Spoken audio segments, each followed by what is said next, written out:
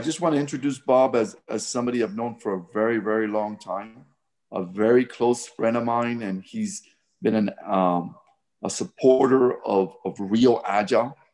I've seen him in action. I've been a friend, a peer, and it's amazing the passion that he shows when he's on it. Sometimes it's hard to explain because he's also very aggressive at certain times because it's, the passion coming out of him. But I'm just honored to be his friend, and I really, really, really cherish all the great moments we've had transforming organizations. So Bob, the floor is yours.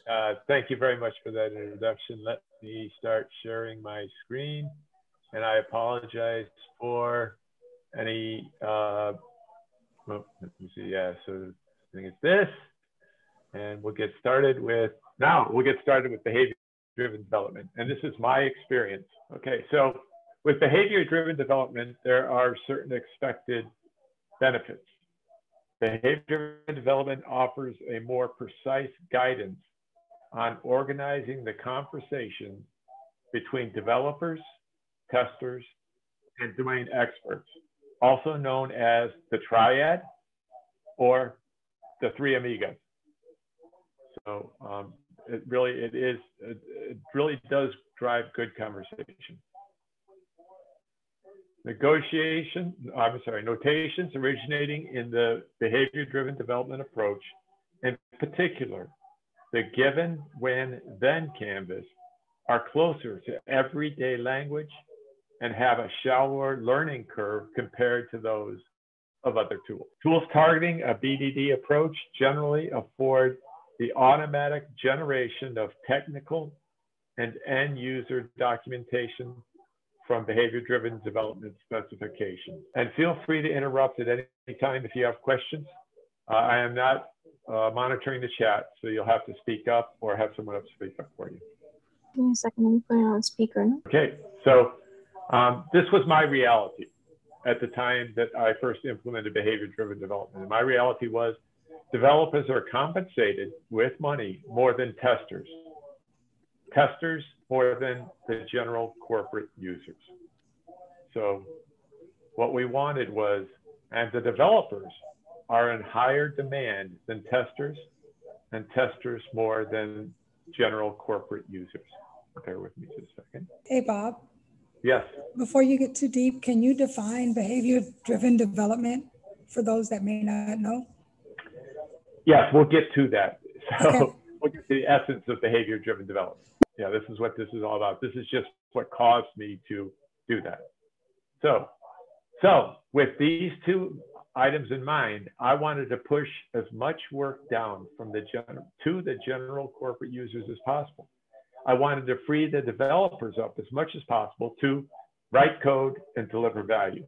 So that was the impetus where I was that said, all right, let's give this a shot. So again, my reality, the users had the following complaints at this time. Number one, it takes so long to get the request completed. They put in a request and it seems like months for them to get this request to fruition and see its value. And also, when I get it, it's not what I wanted. So we all know these realities. And this was with agile development, but still there are delays and there are still some misunderstandings of requirements. So with the developers complaints, we don't like writing tests. And at this time, we were developing our software using test-driven development. The developers understood the benefits of using TDD, but they still didn't like writing the tests. So their tests, one of their complaints was, we don't like writing tests. They understand the benefit of it, but they didn't like doing it. And also, we don't know what the user wants to be done with all the edge cases. So they would get the user stories, but there are edge cases and boundary cases in that, and it wasn't clear at that point what was wanted. I mean, we did our story refinement, our story decompositions, but still there were some unknowns. And the testers' complaints, we don't have time to automate the tests. We're spending too much time running manual tests, so we don't have time to automate the tests. So with these realities in mind, I realized, okay, so BDD was first of all a sales marketing job. As Marcelo shared a couple weeks ago, people don't like to be changed. So I had to make them want to use BDD, to understand the benefits for them to use BDD. They had to understand what was in it for them, and it truly was a win-win situation. But that's why I say it was first of all a sales and marketing job, because this involved change, and we know people don't like to be changed. So I had to sell it to them that they wanted this change, that there was something in it for them. So this was the negotiation with the users. I said, you provide the system behavior, the system expectations, and you will see it you will see it completed sooner, and it will behave as you expect. Okay. A side benefit was that the users were engaged, excited, and more clearly owned the stories and that part of the system. They had a sense of pride when they used their system. It was their system now. They had ownership, they had engagement. There was a little trepidation at first. It took a couple of go-arounds to get them comfortable and up to speed and engaged in system thinking. They had to start thinking about how they want this system to behave under these circumstances. So that was the negotiation with the users. If you provide the behavior for the user story, then you will see it done. You will see it, your results completed sooner, and it will behave as you expect. Negotiation with developers. If you focus on delivering the BDD supported user stories, then you will find the stories are clearer. And most of all, if not all of your test cases will be written and automated. So you won't have to write your test cases beforehand with TDD. You will just be coding to the tests that are automatically loaded into your code. And again, at the time, we were already using TDD, test-driven development, and this is just the next logical step in the development evolution. By putting a priority on BDD support stories, it will reward the users that provided the scenarios by getting them their changes sooner. And finally, with the testers, work with the users and help them think through possible scenarios, and you will get your tests automated. Questions? So when you say users, your testers are not really going to be really working with the users the way you kind of like explained that.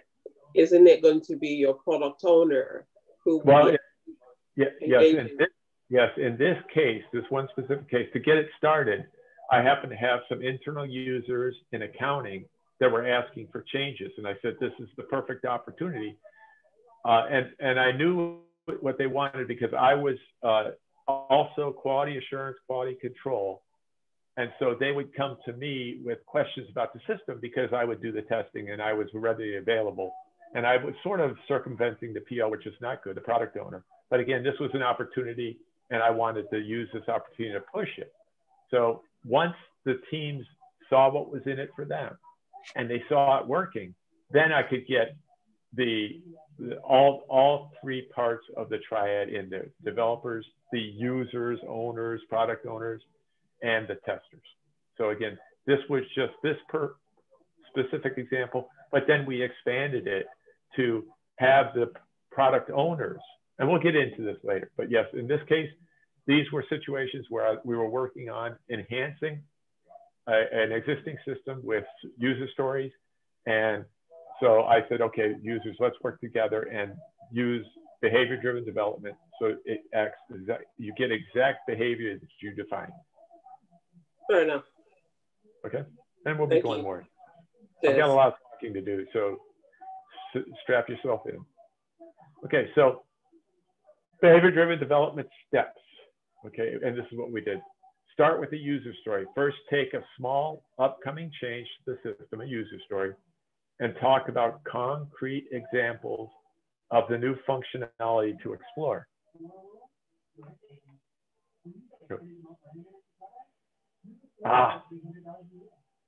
Getting ahead. Okay, so discover and agree on the details of what's expected to be done. So this is this discovery phase, and we'll go into this more.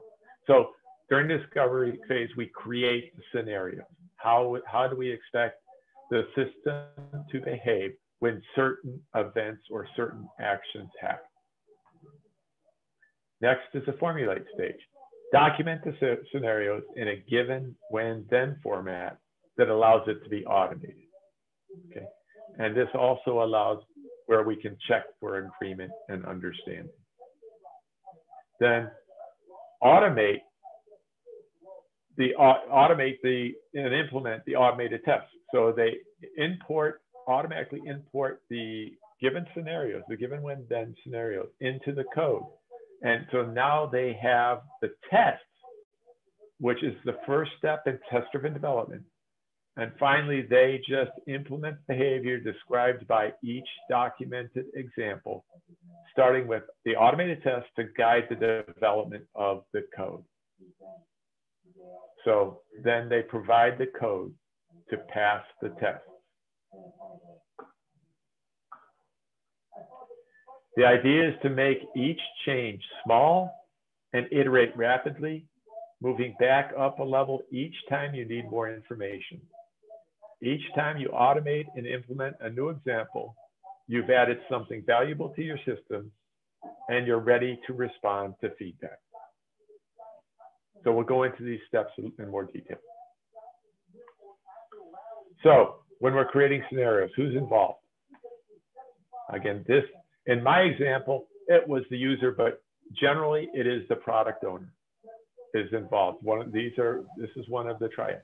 This person is most concerned with the scope of the request. This involves translating the user stories into a series of scenarios. The product owner is responsible for deciding what is within scope. Customer-centric stakeholders understand customer and business needs and the relative desirability and viability of the new requirement. So this is one of the people involved. Oh. Second person involved is the tester. This person will be generating a lot of scenarios and a lot of edge cases. They will look at how will the application break? What scenarios have we not accounted for within this user story and the acceptance criteria and things like that. Test-centric stakeholders consider the exceptions, the edge cases, and boundary conditions for the new behavior. And finally, the developer. This person will add many of the steps to the scenario and think of the details that go into each requirement. How will this application execute? What are some of the roadblocks or requirements behind the scenarios? Development-centric stakeholders understand the solution space and the technological feasibility. The conversations that are generated between these three roles can produce great tests because each member of the triad sees the product from a different perspective. For this reason, it is essential that all of these roles have conversations to discover examples together. And to me, this is just the manifestation of a lot of the Agile principles and values. I mean, you're seeing collaboration, you're seeing iteration. So that's why I was really sold on it. And it's amazing when you see it working. So the implementation, how I went about it, the first couple go around. On the first user story, I worked with the users, not the product owner, to create as many scenarios as we could think of. I wanted to introduce them to thinking about how they wanted the system to behave when exceptions, boundary conditions, or edge cases are encountered. We then included these scenarios as part of the user story.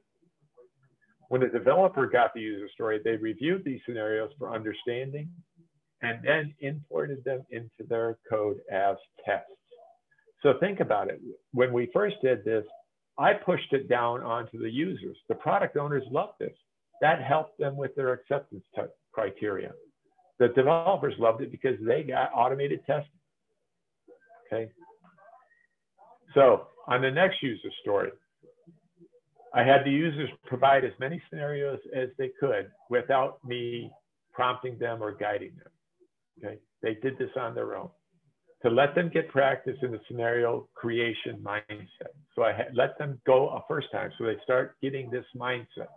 Remember, that's a lot of agility, mindset, okay? They did a pretty good job. I didn't have to add too many other scenarios to what they provided. And so they were getting excited too. They were saying, hey, we're really now in control of our system. On the third user story, the users provided the initial set of scenarios that were attached to the user story card. Then the three groups, the triad, collaborated on refining these scenarios. Okay, so let's go through the three different phases. The first one being discovery, and you're discovering what it could do. We use structured conversations called discovery workshops that focus on real-world examples of the system from the user's perspective. These conversations grow our team's shared understanding of the needs of our users, of the rules that govern how the system should function, and the scope of what needs to be done.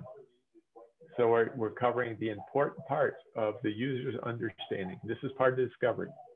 It may also reveal gaps in our understanding where we need more information before we know what to do.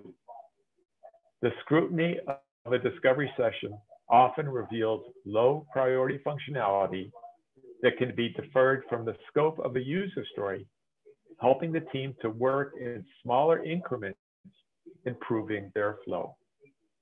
Beautiful, right? So that was discovery. Oops, oh, sorry, wrong button. Bear with me. So now we are on to formulation, what it should do. As soon as we have identified at least one valuable example from our discovery sessions, we can now formulate each example as structured documentation.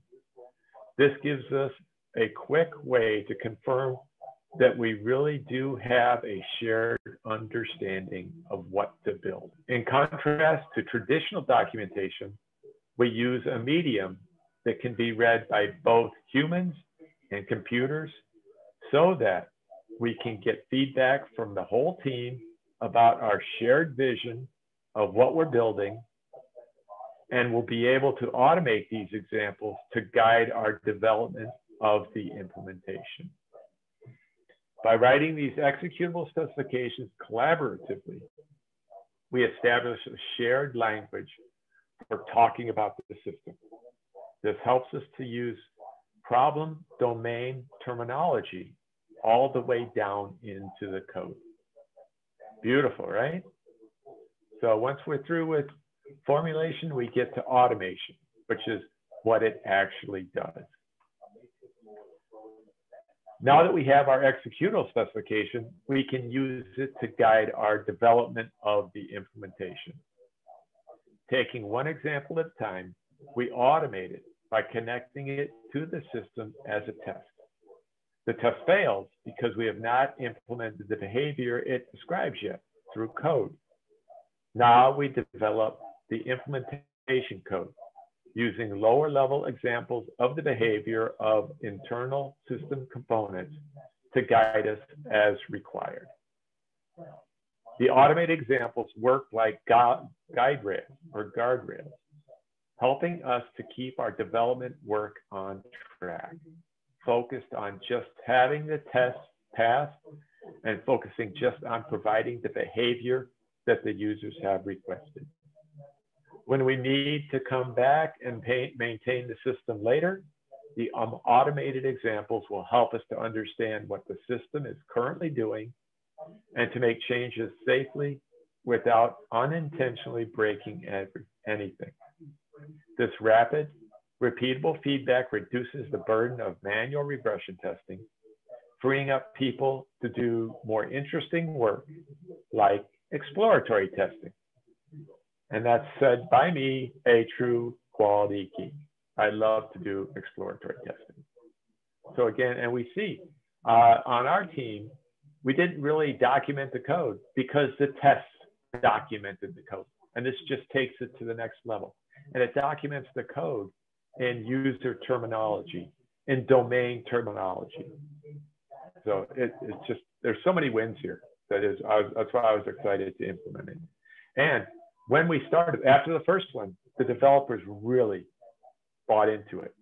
The users bought into it for all the reasons given. Okay, so common myths and misunderstandings of behavior-driven development. Conversations. The myth is having conversations is more important than capturing conversations is more important than automating conversations. No, I'm sorry. It's when you've automated these conversations through behavior-driven development, given, when, then format, it is a beautiful thing. It's not saying we don't have conversations. It's not saying we don't capture the conversation, but we capture those conversations. We have the conversations and we capture them through automated tests. Myth 2, automation. The myth is you can automate scenarios after the code is implemented. You can, but that's not behavior-driven development. Okay. Discovery. Discovery doesn't need a conversation. An individual can do it. That's not behavior-driven development. Discovery work needs to be done collaboratively. We want to bring together the representatives of the different specialists, all who need to share understanding about what is being built through behavior-driven development. Okay, so now we have signs of BDD, signs of use of behavior-driven development. Documentation. A team using behavior-driven development should be able to provide a significant portion of functional documentation in the form of user stories augmented with executable scenarios or examples, and the common format is given, when, then. Other signs of BDD is scenarios. Instead of referring to tests, a behavior-driven development practitioner will prefer the term scenarios and specifications. As currently practiced, behavior-driven development aims to gather in a single place the specification of an outcome valuable to a user, generally using role feature matrix of user stories, as well as examples or scenarios. It's expressed in the given, when, then format. These two notations being often considered the most readable. A single answer for unit tests. So a sign of BDD is a single answer for unit tests and functional tests. And emphasizing the term specification. The intent of behavior-driven development is to provide a single answer to what many agile teams view as separate activities. The creation of the creation of unit tests and technical code on the one hand, and creation of functional tests and features on the other hand. This should lead to increased collaboration between, guess what? Developers, test specialists, and domain experts. Another sign of use of BDD is behavior-centric. Teams speak of the specifications of the behavior of the class. Rather than refer to the unit tests of a class, a practitioner or team using behavior-driven development prefers to speak of the specifications of the behavior of the class. This reflects a greater focus on the documentary role of such specifications. Their names are expected to be more expressive, and when completed with their descriptions in given, when, then format, to serve as technical documentation. The specifications of the product behavior. Rather than refer to functional tests, the preferred term will be specifications of product behaviors. The technical aspects of behavior-driven development are placed on an equal footing with technical techniques encouraging more effective conversations with customers, users, and domain experts.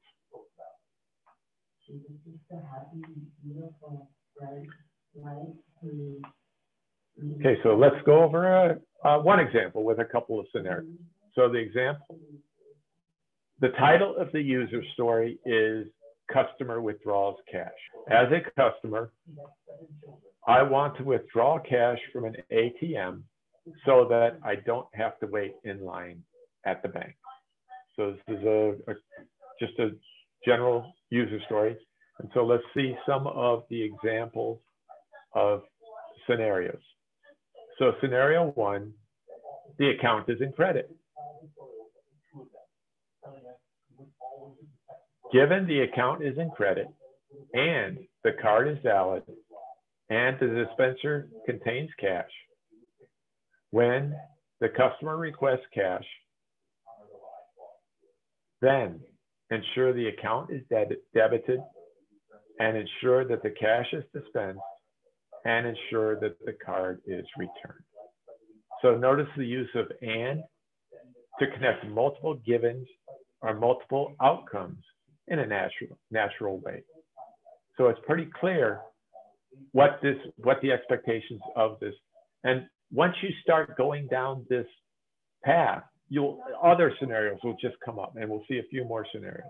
They'll just come natural. Scenario two, the account is overdrawn past the overdraft limit. Given the account is overdrawn and the card is valid, when the customer requests cash, then ensure a rejection message is displayed and ensure the card is returned, but ensure that the cash is not dispensed. Notice that both of these scenarios are based on the same event and even have some givens and outcomes in common. In behavior-driven development scenarios, we want to capitalize on this by reusing givens, events, and outcomes. And finally, a third scenario, attempt to withdraw more money than in the account. Given the account is in credit and the card is valid, when the customer requests more cash than in the account, then ensure a rejection message is displayed and ensure that the cash is not dispensed and ensure the card is returned, but the balance is not changed.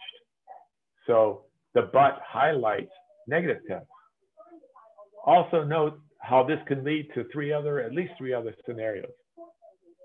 And one is where, so the previous examples, you always assume that there's cash in the dispenser. Well, how do we want the system to behave if there is no cash in the dispenser? And one where it doesn't contain enough. So, and think who should be involved. When we talk about domain experts, if there's not enough cash in the dispenser, corporate security should be involved. Because do you want to put a message out to the person that they're, oh, we're out of cash, which lets them know, hey, cash is going to be coming soon. I may want to wait and relieve them, the people that are bringing the cash, of their cash. So this brings up these, what does the rejection message want to say? Should there be a rejection message? All these things are brought up through the scenario. Do we want to say, okay, if there's a certain level of cash in the ATM, we don't process anymore, and we just don't allow a card to be put in. But that might frustrate the customer. They don't know why it's not working. So all of these scenarios should build understanding of what different domain experts expect of the system to behave. We have information security involved, and not just we're dealing with money. We have corporate security because there are security risks when you're dealing with money. We have accounting, you know, making sure that the balance is not changed. Or if they try and overdraw, maybe we say, okay, we're going to have a charge for this.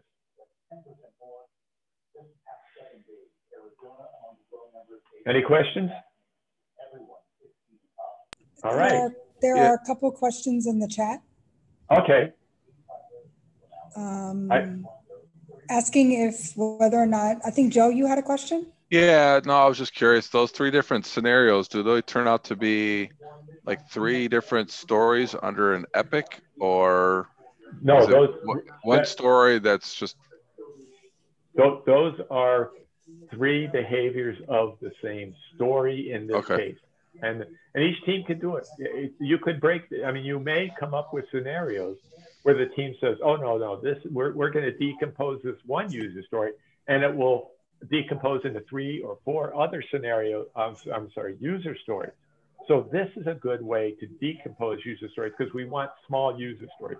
We want independent user stories. So this is just another method of doing it. I also think Hiba had a question. Okay. I can read it if they don't want to speak up. Okay, go ahead.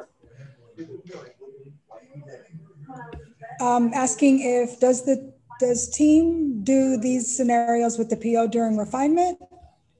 It seems similar to tasking work during planning. My experience was we did, well, first of all, once the product owner got comfortable with writing the scenarios, they would not only provide acceptance criteria for the story, but they would provide the scenarios, the behavior-driven scenarios, because it would allow the team to focus on coding so they would get their value sooner. So, but you definitely want to have all three aspects, all three roles, the user, the tester, and the domain specialist working together, collaborating. So that sounds like something that should happen during backlog refinement or user story refinement or user story decomposition. So teams can do it differently, but generally this is something you would do in product backlog refinement. And that was our experience. Hey, Bob, if you had a new team, is this something you would suggest doing for a new team, or would you want them to get a little bit more mature before you did something like this? I would recommend that if they're not doing test-driven development, I would say they start with test-driven development. Okay. Because but it depends on the team. If the team is open to it, then you could try it. You have to know your team. Yeah. Because you're asking a lot. It depends on if your team already collaborates well with the product owner and the testers, then go for it. Yeah.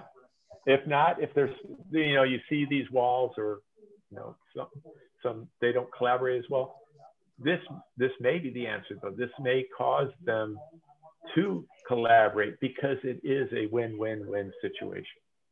So, and again, it helps the testers because it helps them automate their unit tests, and then they can pull these automations into the integration test, regression test.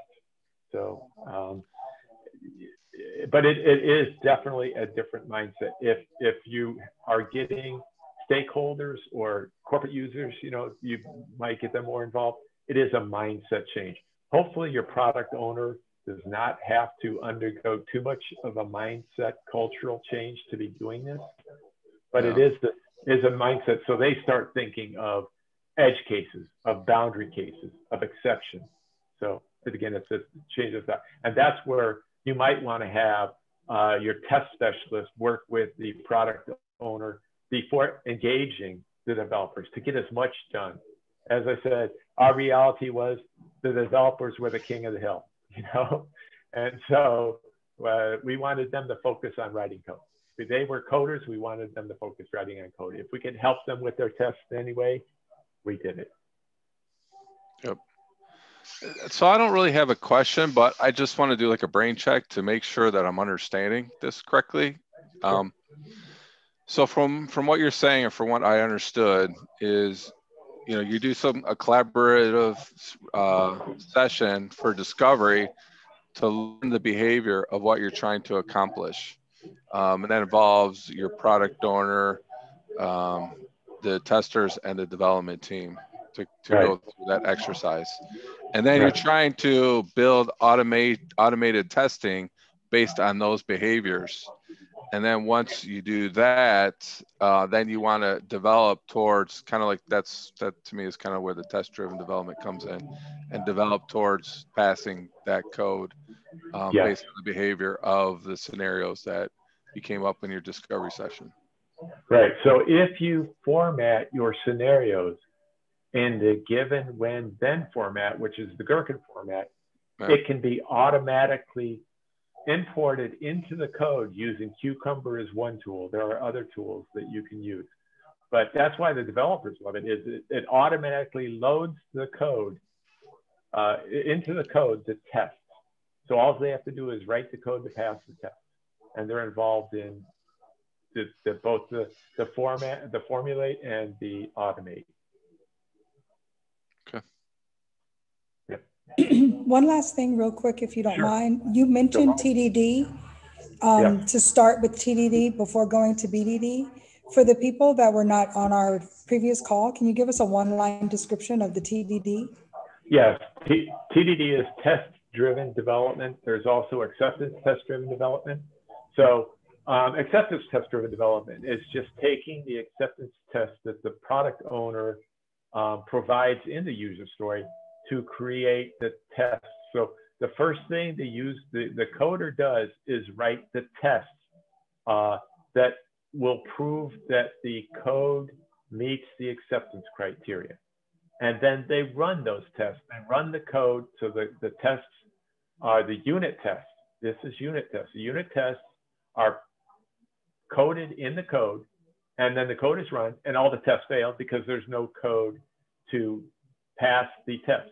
And then the developers focus on passing each test individually and writing just enough code to pass the test. And once if they have written 10 tests to start their coding, because these are the acceptance criteria, or these are the scenarios that will prove that the user story does what it's supposed to do, they will write enough code to pass the first test, and then show it passed, and 9 failures. And then they write more to pass second test and the first test.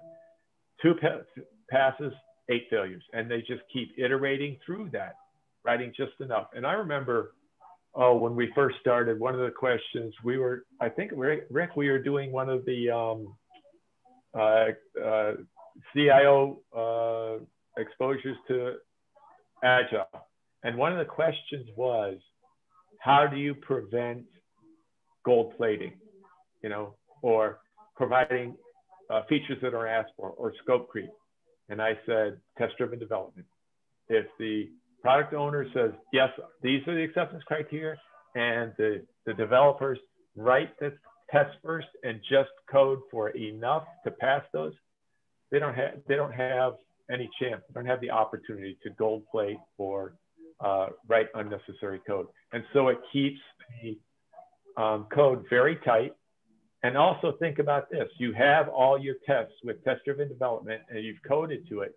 When you go in to refactor your code, refactoring is not changing behavior or functionality. It's just repurpose, or making it better, more efficient. And so you have the same test. You refactor your code, you run the test, they pass, you haven't destroyed behavior. So that's another one of the benefits of test-driven development. And as I said before, with test-driven development, we used our tests as documenting what the code does. What is the behavior of the code? People ask, what's the behavior of the code? Look in the code. The tests tell you. And the beauty of that is those don't get stale. They don't go stale. That's exactly what it does. When you have external documentation, that document tends to get stale. No one wants to keep it up to date. The code changes, specification change, and we keep it in a separate place. So we forget to update the system documentation. And the beauty of behavior-driven development is you're using domain terminology. So the cases, the scenarios are written in domain-specific terminology, and that is imported into code. So now the developers understand the domain better. They understand the nomenclatures used in the domain. So I hope I didn't, I probably over-answered the question, I hope.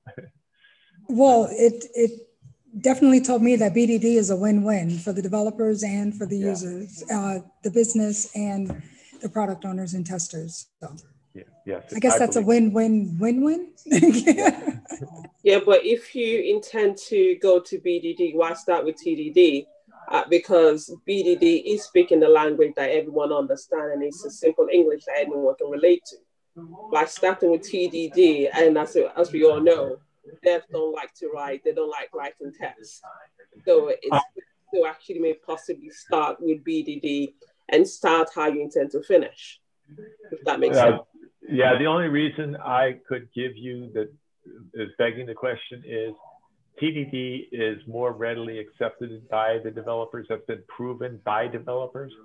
BDD may not, but there is no reason. If your team is mature enough and your collaboration and conversations are mature enough, yeah, go for BDD. And guess what?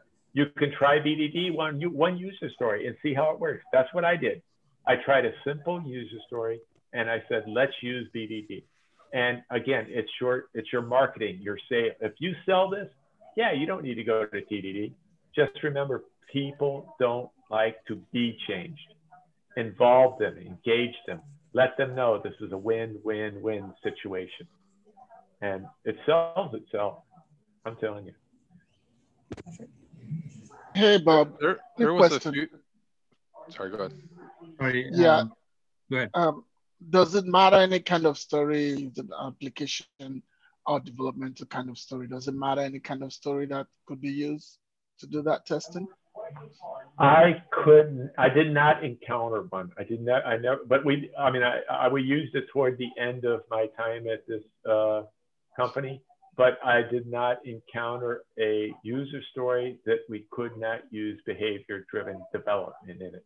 The only user story you may not be able to use behavior-driven development in is one that has a product owner that does not want to go through the effort of providing the scenarios.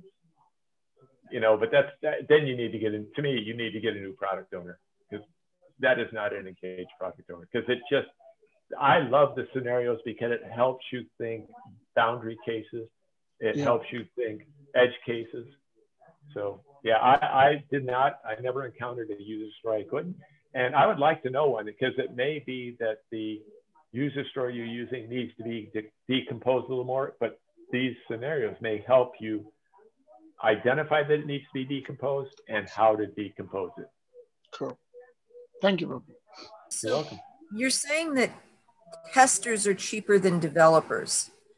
So what kind of testing are we talking about? We're talking about manual testing? Well, that was, yes, manual testing. That was my experience. Because, and you're talking about where someone else has written the test script and the tester is just executing it. No, I'm saying even the tester writes the test scripts. But that was my general experience. And I was the tester at that time. Okay, and you're talking about, when you're talking about automation, are you talking about something where you're just doing something that'll have to be re-recorded if anything changes, and you're not checking an existing system and existing test cases that already need to continue to work?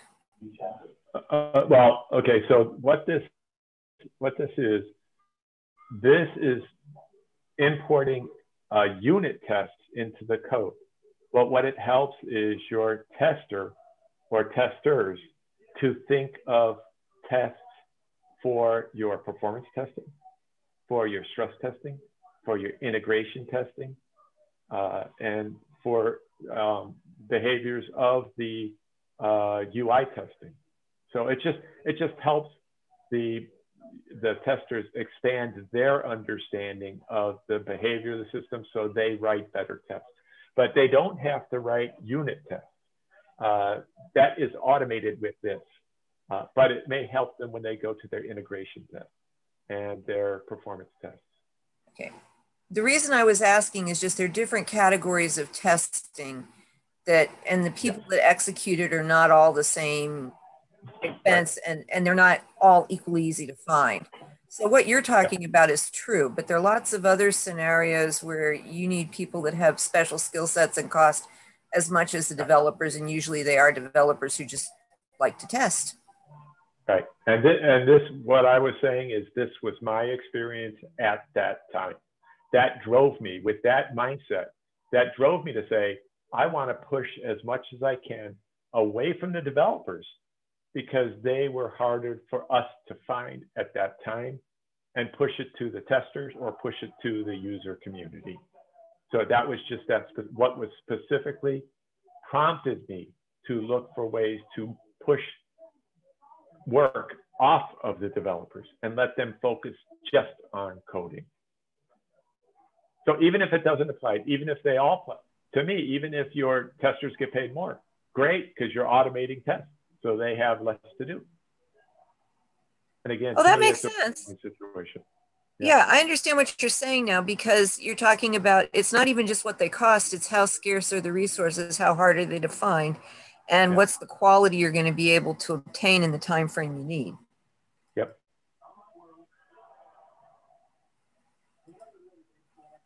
Other questions? Yeah, I have one. Sorry, I've joined a little late. I'm sorry for that. No worries. Yeah. So my question is twofold. How early can the... All right. The answer is yes and no. Okay. I'm kidding. Okay. So the first part of the question is how early we can engage the testing folks, because let's say we are starting from sprint 1 and the development team still are busy and engaged in understanding the requirement, understanding the dependencies, understanding the basic requirements. My question is, like, sometimes at what stage can we engage the testers? How early can we engage them parallelly while the development team is still designing the system and things like that? How soon we can engage and how can we engage? Because sometimes we see that some part of the team is less engaged and some members of the team are more engaged. How can we do that with this approach? How can we engage all the people equally in the team with this approach? That's first part of my question. The second part is kind of a relatively easy one. I'm just wondering, is there any common tool where we can, both the development team and the testing team can try their hands on and probably write their test cases and around the same tool which has their code base, so that cross-functioning happens between the developers and the testers. Thank you. Okay, so in the first part, the first question is, you can engage the testers as soon as you want. I find, because again, not test specialists, quality specialists, let's call them quality specialists, quality control specialists, with their focus on testing, okay? I would engage them as early, I would have the product owner or the user engage them when they first formulate the user story to get their unique perspective and system knowledge of how the system, the edge cases of the system, the boundary cases, and because that's my experience is testers, and I'm a tester, has that mindset. The first thing I think about when I see this is I think of, how can I break it? You break it through edge cases, you break it through errors, you break it through boundaries. That's their mindset. So now they work with the product owner, and the product owner starts getting that mindset. So just but you want to have all three roles engaged during product backlog refinement at some point. So you might say, okay, early on, we can just have the product owner and the quality specialist work together to come up with as many scenarios as they can. And later on, it might just be, well, the PO, the product owner, feels comfortable enough with this. They'll provide the scenarios. And then they say, okay, I've provided the scenarios for this user story. And remember, it's a user story.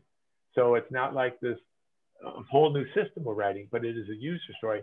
And when we get to product backlog refinement and they present this user story, now we're saying, okay, I'm presenting this user story. These are the acceptance criteria. And by the way, here are the scenarios I thought of. Now let's see what we all can collaborate to come up with more scenarios to fully understand how we expect this system to behave. And remember, there's a lot of we, us, let us do this. So it's a lot of collaboration and ownership. Oh, and so now the second, did that answer the first question? Yeah, thank you. Yep. Okay.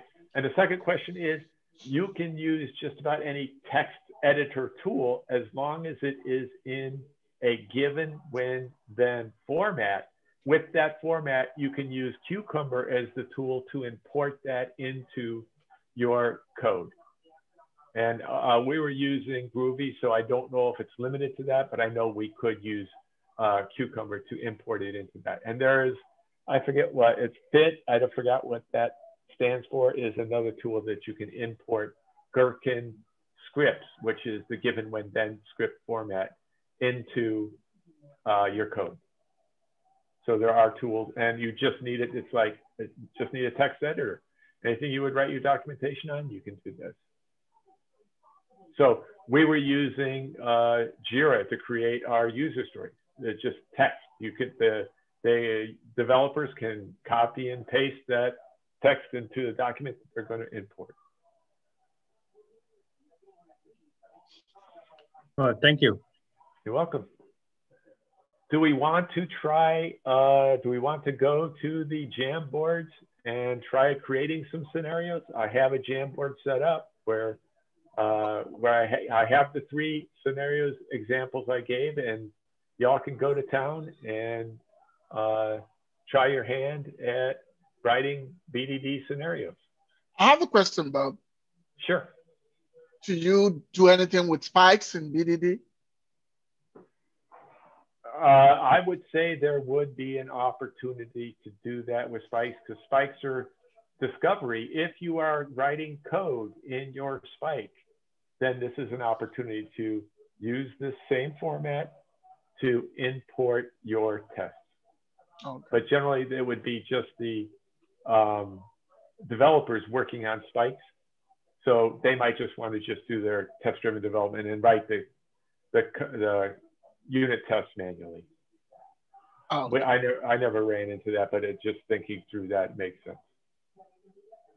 Thank you. And if anybody is not listening, please, the chat, there's some nuggets there. Copy it and take it home. The bearded one did a lot of work there. Yeah, I'm copying it too. Yeah, saving the chat. I'm saving it.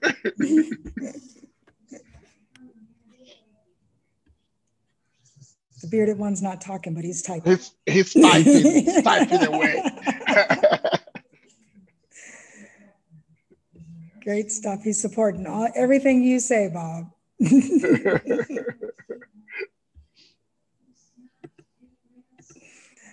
All right, Jamboard time. Coach, you're muted. Yeah. Did you share the link to the Jam and go yes, to? Yes, sir. On the chat line. All right, 2, 3, 4, 5. So share with them, please. So, oh, people are already there. So the one I see is not in a given when then, it's missing the given. So be careful of that. That cannot be imported because it's missing the given. So just be aware of that. So I'm glad we're doing these scenarios so you get an exercise to do it.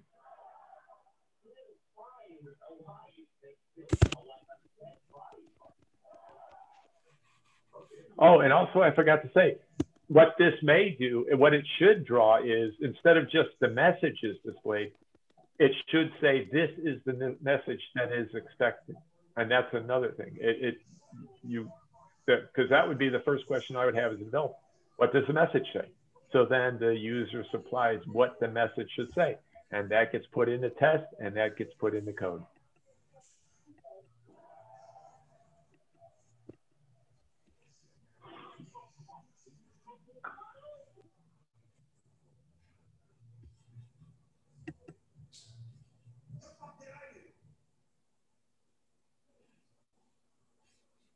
We'll give another 5 minutes or so and then review some of those.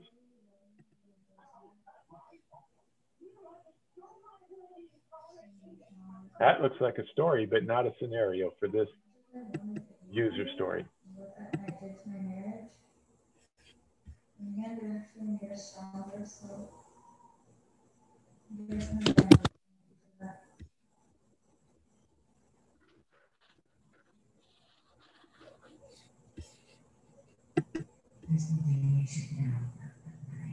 So if we want to talk through some scenarios, to me, one scenario would be, I have an invalid card, or I have a card that is been flagged as fraud. So that would be a scenario that would be addressed by this user story, because I want to withdraw cash from an ATM, but I don't have a valid card. My card has been flagged as fraud. So that would be another. Given the account is in credit and the card is invalid, then when the customer tries to use the card, then what is the then? Is the card retained and not given back to the customer? So that, again, what do they want? The developer doesn't know. This is how the user has to start thinking how they want the system to behave. If someone uses an invalid card, do we give it back? Do we not give it back? Do we give a message? And what message is? So.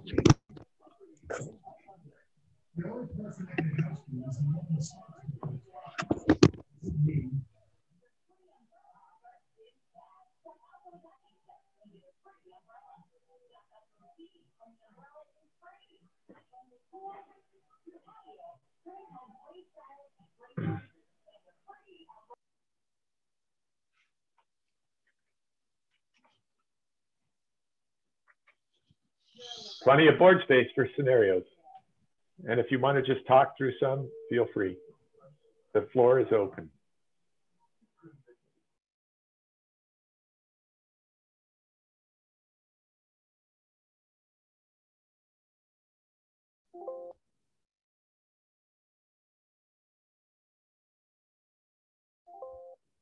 Hey, Bob, can you talk a little bit more about the developer aspect of the testing and utilizing these tools? I was reading recently about developers and their ability to build the test scenarios in the code itself to help mitigate any potential problems as they're doing the build. Right. What is your experience on that? Well, my experience is we did TDD, so that the developers were writing unit tests. And a lot of, well, at first, they would not be aware of the negative scenarios, the negative errors, or any error situations. It took training, and it took, a mindset change for them to get used to writing true, full, comprehensive unit tests. So everything is, and that's where the quality control specialist came in and worked with them. But that's all it is they're just writing code, and hopefully the acceptance, if you're not providing behavior-driven development, hopefully the acceptance criteria will lead to enough of the sample of what unit tests should be written that they have complete coverage. And generally, they will find if they have complete coverage, once they write their unit tests and they build the code and they give it to their quality control specialist, if they find failures or behavior that's not expected, then they will point that out, and then the developer learns, oh, why did I miss this unit test? What was my thought process? And how can we prevent that from happening again? Quality improvement, you know, our retrospectives. So maybe your quality control specialist needs to provide quality mindset workshops with your developers, or maybe they need to be pairing when the developer first starts writing a user story. Maybe your developer, instead of pairing with another developer, pairs with your quality control specialist to write the test first and help them write the test. That way, your quality control specialist starts getting a coding mindset, and your developer starts getting a quality mindset. Another win-win scenario. And it gets people out of this mindset of only developers pair. So of course we know product owners should be pairing with developers, developers pairing with security, information security specialists, database specialists. So again, it's pair work, not pair programming. Try and move past paired programming into pair work. And so you're pairing with your quality control specialist, your information specialist, and that way every member on your team starts getting this mindset. So what I said, our team was not a DevOps team, it was a QualSec DevOps team. Everybody had a quality mindset, everybody had a security mindset, everybody had a development mindset, and everybody had an operations mindset. Now we had specialists in those areas, but we tried to promote everybody having that mindset. And I probably talked too much, Bill.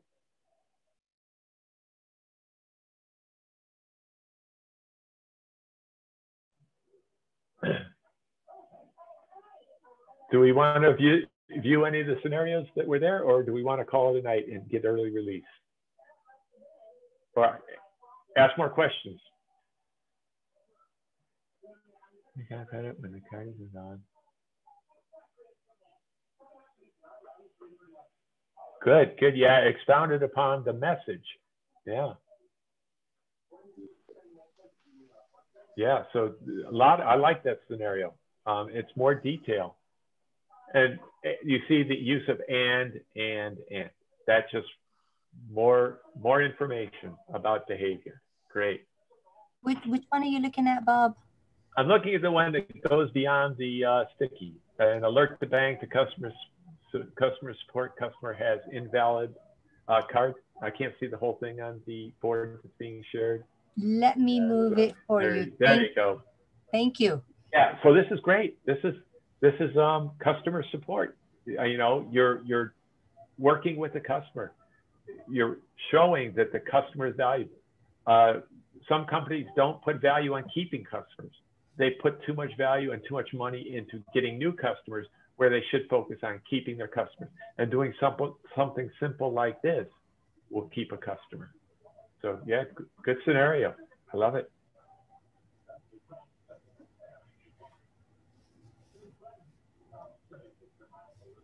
Karen, I'm hungry. Yeah, all right. And Bob talks too much. So great job.